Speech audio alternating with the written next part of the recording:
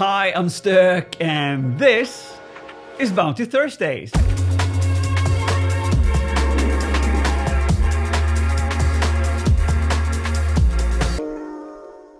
And do I have a great show for you today? We're going to talk about vulnerable GraphQL labs, Java deserialization resources, new podcasts, huge wordlist, Recon and OSINT research, DNS resolvers, how to store your subdomain inside the framework, easy Recon automation, and much, much more. So if you're ready for this, buckle up, here we go. But before we get started, quick disclaimer, any of the scripts, tools, repositories and stuff you see mentioned on this show is for educational purposes only and primarily aimed towards people that are cybersecurity curious or professionals in the cybersecurity industry. Maybe you find yourself in a situation where you realize, damn, I don't have enough DNS resolvers, and are they valid or not? You don't really know. So in that case, John Barber has a really nice Git repository that's getting updated every day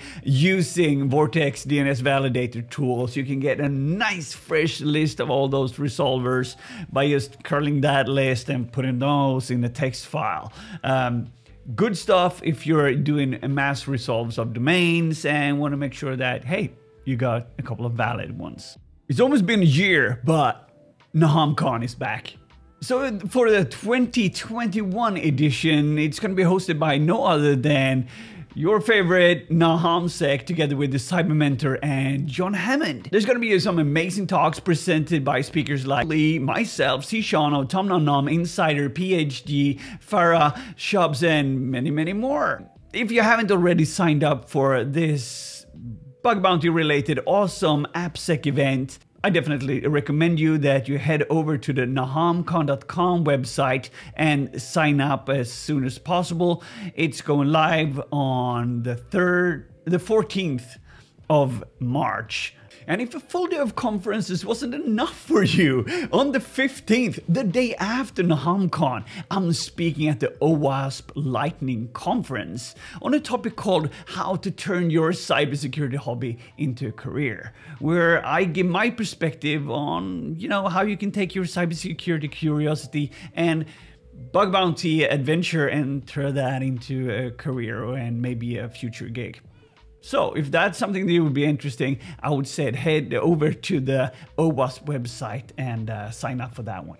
If you like me and loving yourself a little bit of that nice Turbo Intruder magic, I would recommend you to update to the latest version. Turbo Intruder is now version 1.1.4, and it has some deadlocks fixes that could occur in conjunction with SAML Rider, and made some improvements to the responders with no contact length. It's always good to update to the latest, and remember, just because things are in the BAP, maybe you need to dig in a little bit to the original Git repos to get the latest builds.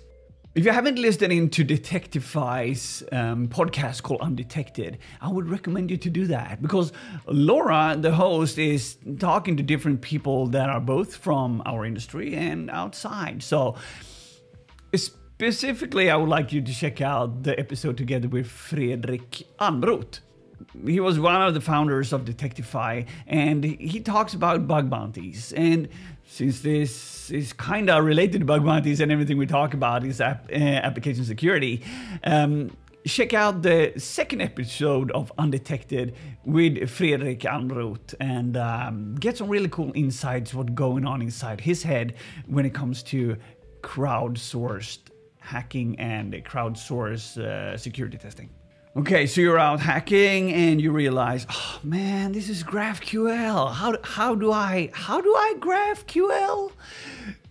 Then you can practice some damn vulnerable GraphQL application. And this is an application that is intentionally vulnerable, and it's an implementation of Facebook GraphQL technology. It's been used widely, and it's a really good way for you to practice on things that you know are broken. And since it's a local instance, you just git, clone, Python it, and you're up and running on port 5000 locally. You can mess around with that, trying some techniques, learning how things work, and you will be ready to enter those battle-hardened versions that you're probably gonna find when you're doing bounties. So if you want to get up to code and feel that you are confident in hacking GraphQL, download the damn vulnerable GraphQL application and fire away.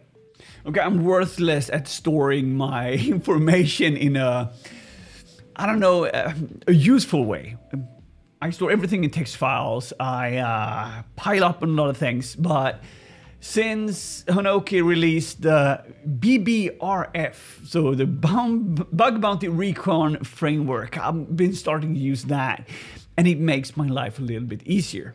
What it does is that it stores a lot of information in the central CouchDB, so I can just use the Bug Bounty Recon framework client to connect to that and just get the data that I've stored. So if I have multiple boxes and I have information, which in this case is subdomains and IP addresses that I've collected over time, and I want it to be stored in one place so I can just query it and get information out. Because I continuously brute force for subdomains and stuff, and I want to make sure that I stay inside the scope and not outside and, you know, accidentally do stuff.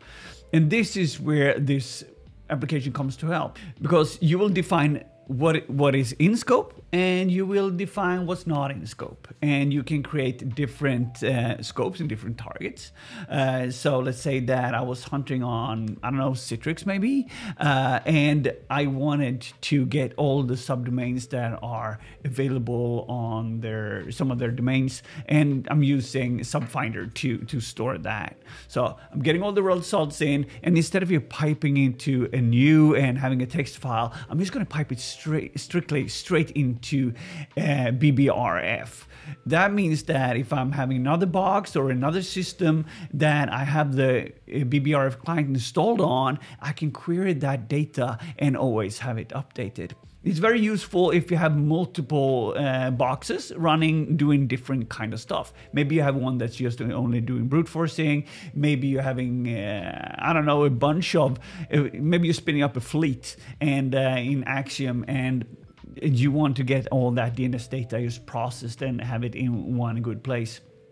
And this is where BBRF really shines. It's the central storage of everything. It's just JSON files, it's accessible. And if you're, it's very, very simple setup. If you're already using Axiom, it's more or less just building it using one of those predefined BBRF builds that Pry created. I would definitely recommend you to check this out and play around with it. It has huge potential, and it's a nice way to have your own repository kind of with you at all times when you need to look for subdomains and add and remove stuff.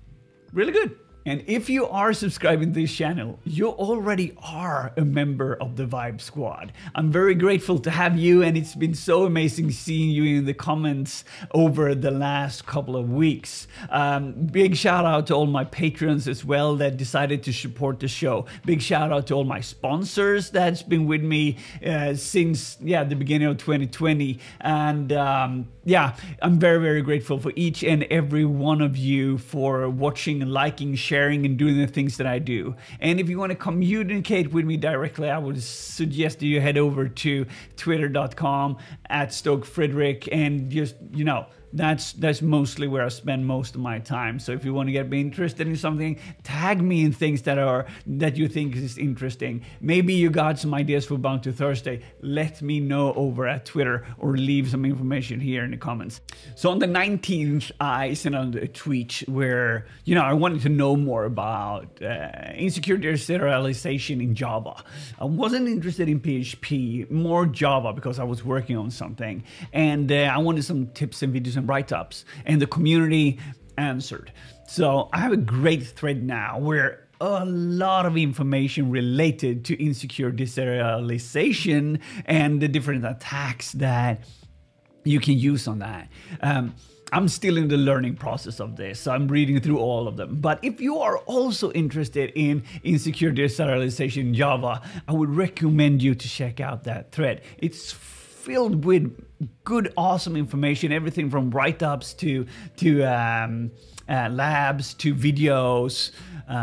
Yeah, so if you're like me, curious about insecurity, serialization issues, and inside Java, definitely check that thread out. So you'll be using Shodan to passively just collect security data or get an idea, do some recon on your target. But the question is, have you used Spyse? Because Spyse.com is a search engine that kind of does the same. It collects all publicly available data about websites, servers, who owns them, and you know how they are connected to the internet. Checks for open ports, what kind of certificate. It analyzes and crawls the information that's on the websites or these hosts, and then they give you the possibility to use a pretty advanced filter to search and filter things out. I really like their service, and I'm very, very grateful that they decided to become sponsors of this episode. And if you want to get 20% off the monthly discount, use the STÖK 20 discount code during the checkout. And if you want to have 30% off the annual discount, use STÖK 30 instead.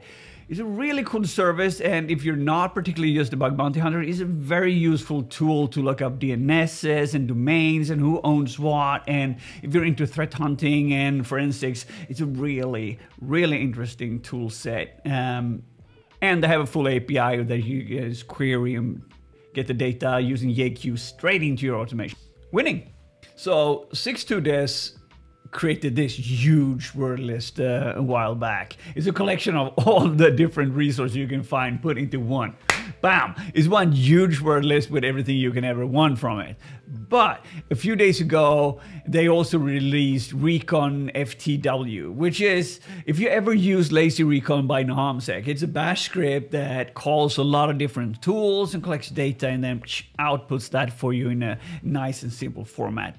Recon FTW has done this too, and it's a tool designed to perform automated recon on a target domain by running the best set of tools and probably scanning and finding out different vulnerabilities. It does some Google dorking. It looks for multiple subdomain enumeration. It brute forces. It looks for permutations. It takes screenshots. It is a template scanner. It's a port scanner. It uses URL extraction, pattern search, parameter discovery, XSS, open redirect, SSR, GitHub, blah blah blah blah blah, and on and on. It does a lot of things for you. Probably not a good idea to take this and just chug it away at a random target. You kind of need to know that you're staying inside your scope. So, but that said, it's a cool script, and you should definitely, if you're interested into automation or getting inspired by doing this kind of automation, check that one out.